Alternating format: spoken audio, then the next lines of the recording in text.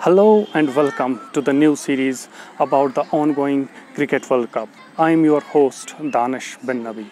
In this two-episode series, we will discuss about rise and fall of teams, their performances and possibly who will win the World Cup. All this and more on Straight Strokes with Gowhar Geelani. Gowhar Saab, welcome. Let me first begin by asking you about the first semi-finals being played on July 9th at Manchester. Do you think that New Zealand deserve a place in the semi-finals given their performance in last 4 matches? I think more than talking about whether they deserve, they are there. I mean, that's the reality. They are there, and because they won their matches in the beginning and they did very well. They were consistent in the earlier phases, and they were lucky to get some games against lesser opponents. But as they moved on, they lost some of the momentum, and they lost to Pakistan also. So that way, there's a debate now on the net run rate. But I think they are there because they are there, and that's the reality. But what about their chase against the England? They have suffered primarily their opening partnership, like Guptill, Munro, and they tried Nicholas. That didn't work. And if you see the top 3 teams like India, England, and also their strength, the strength of India, for example, or Australia, or England, is that their top 3 has been performing. You see the combination of Bairstow, Johnny Bairstow, and Jason Roy. And when Jason Roy was injured and Vince came, who is an excellent player, but when he came, they couldn't form the partnerships. They couldn't forge or stitch partnerships as Bairstow and Roy would. But let me complete. And then you see Finch and Warner. Both have scored like close to 600 plus runs. For India, Rohit Sharma, Shikhar Dhawan first, and then KL Rahul. So all the teams whose openers have done well, top 3, they are there. So New Zealand a bit lucky because Pakistan, the momentum with the momentum they had in the last 4 games. So many people believe that they actually deserve to be there. If we look at the performances of Guptill and Munro, the opening pair of the New Zealand, do you think they need to change it for the semi-finals, or should they go with the same? Because they are playing at Manchester and it's a high-scoring ground, I think they should go with Munro and Guptill. And drop Guptill or not? No, Guptill has to play because he's a big match player. He's like Rohit Sharma when he plays and when he stays there. But both of them have not performed in this World Cup. But they have no option. You can't change to both openers. That's the problem. And the Williamson has been good for them, and Taylor is a very experienced cricketer at number 4. And then they have good all-rounders in Jimmy Neesham and Colin de Grandhomme. So their lower order is fantastic. But the problem is that you have to play, the top 3 has to perform, which has performed for Australia, England, and India. Again, then a lot has been said about the head-to-head wins, net run rate. What do you think is the best option for a team to go ahead? I mean, it's a debate. I mean, South Africa were lucky, unlucky. They suffered on the basis of Duckworth-Lewis system at one point in time. It was a 92 World Cup.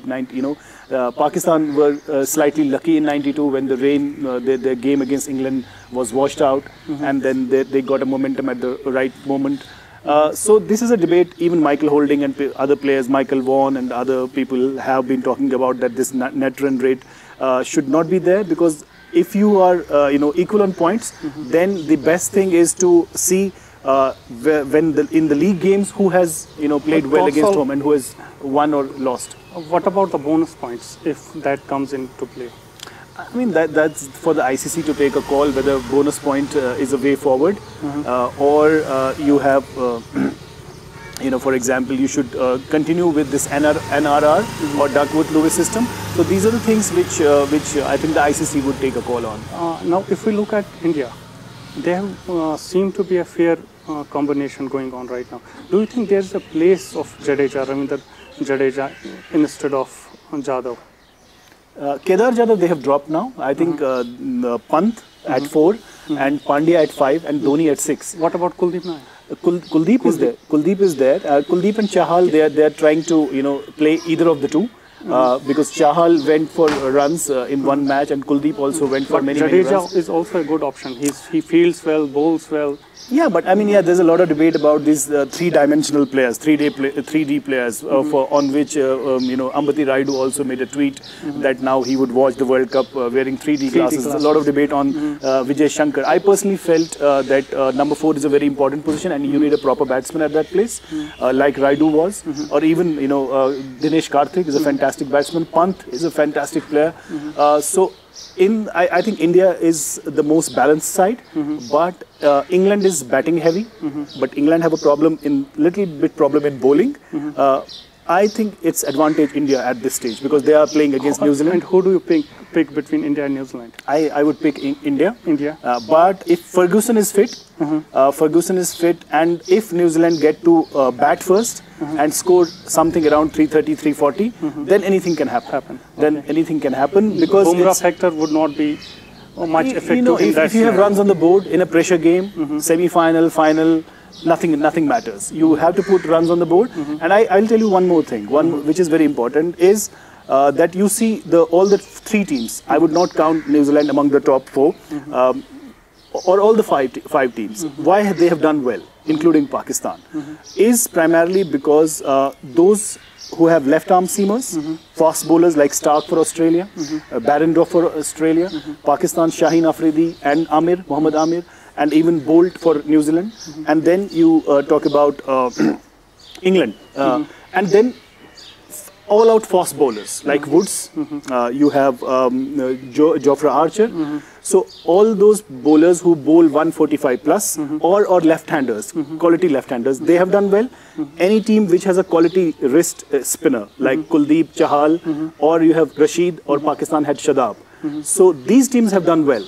And those who have fantastic all-rounders like Stokes for England and Pant and Pandya for India. So I would rate India and England better than even Australia and New Zealand at the moment. So I think given the fact that now Australia is playing against England, where England have not lost one match in the last 10, and India are playing against a weaker New Zealand, but in semi-final you can never rule out anybody, and depends who wins the toss. And if New Zealand have runs on the board 330 plus, then they can trouble India. Many have termed the second semi-finals between Australia and England to the Ashes series. Do you think it would have an impact, this semi-final between the two, on the upcoming Ashes Australia series? is in trouble right now, primarily because Usman Khawaja has got injured. He's a hamstring trouble again. Sean Marsh is injured, so they had to recall Mitchell Marsh and Hanscom, and also another Stoinis is also injured. So now to play a semi-final with 3 players in the injured list, and you don't know what will happen to them. And Khawaja I think is out and Sean Marsh is out, but Stoinis we don't know. But I think it is advantage England, and England have a fantastic batting lineup. So England has to bat first.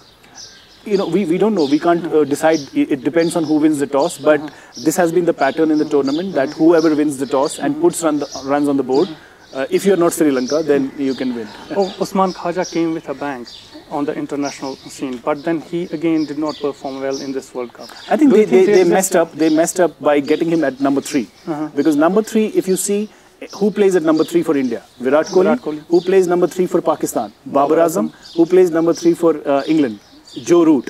So this number 3 position is very important, and they dropped their main batsman Steve Smith to number 4, and that is a mistake they committed, because your best player should get the maximum number of overs, and now they have this opportunity to fix it, because now Khawaja is out, Smith will bat at number 3.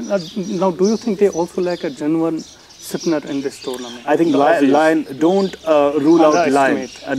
Lion, Gary, I tell you a little bit about his background.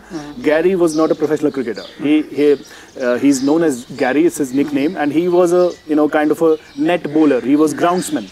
So then they picked him while he was bowling at players, and they saw that he's spinning the ball and the seam is landing at the right position. There are revs on the ball. So then there's no looking back. His test record, his one-day record, and he's bowling good, very well. So the funda for all the teams is simple: win the toss, go and bat. Win the toss, bat first, give your best batsman opportunity to score runs, pile up runs, and then pressure game, runs on the board, always India, an you advantage. see with the same 11, the winning combo they have this time? I think they might want to, because Bhuvneshwar Kumar, conceded plenty of runs in the last game, 70 plus. And Shami has been their wicket taker, and Bumrah has been, always good. Now there's a kind of a tussle between Pandya is bowling 6-7 overs.